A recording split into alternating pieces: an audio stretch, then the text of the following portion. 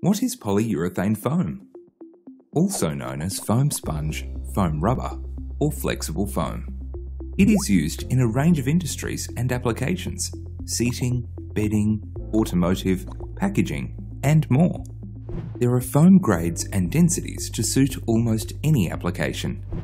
Foam density. Foam is made up of air and foam. Denser foam means smaller air pockets and thicker walls.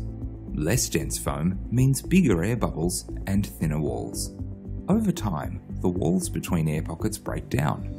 Foam becomes softer and less supportive. Usually foam grades are referred to as a code, which assists with identifying the type, quality, and durability of the foam. Here is an example foam grade. Density is how we measure foam weight. This foam weighs more and is more dense.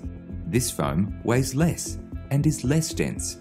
These two foams are approximately the same density and same weight. However, this one is softer if you prefer a more spongy or plush feel, and this one feels harder if you prefer a more firm and less compressible option. Firmness does not equal density or quality.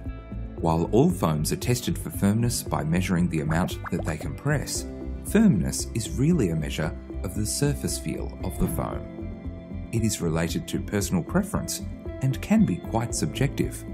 Specialty PU foams. Fire-rated foams.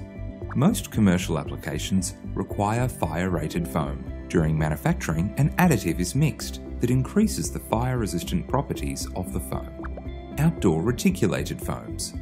Outdoor and filtration applications often require dry-flow reticulated foam.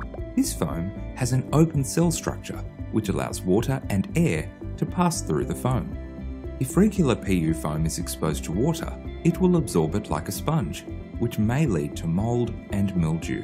Reticulated foam allows the water to filter through, making it the ideal choice for outdoor use.